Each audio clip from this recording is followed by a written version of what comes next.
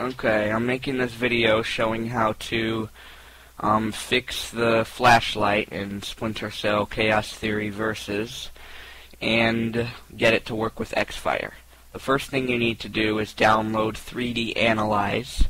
I'll put the link in the description. And then you need to find your Versus folder.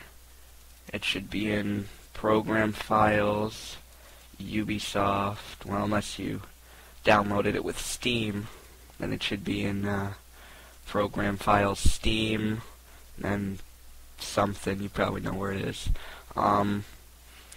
Now, if you have Windows 7 or Vista, or probably Vista, I don't really know what you do in Vista, just follow what I'm doing. If you have XP, go to Tools and Folder Options. Make sure that this box is unchecked. You can recheck it later if you want, but for now, just make sure it's unchecked. And you need to find these two files right here. And just copy them to a safe place, like the desktop or something. And now rename these files here. Rename this one, the exe one, to .bak, and rename the ex one to exe. And now you need to find the 3D Analyze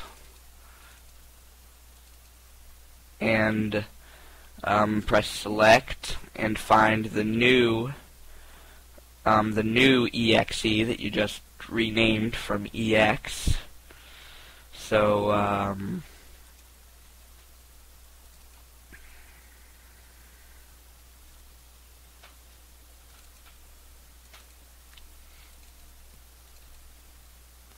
this one here. And make sure you have all of these boxes here checked. Now, save a batch file. You can just save it with all the other Splinter Cell stuff. Doesn't really matter what you name it. Now, go back to the Versus folder and find the batch file. It's a .bat. Right click, press edit, and at the very end change .exe to .ex, close, save.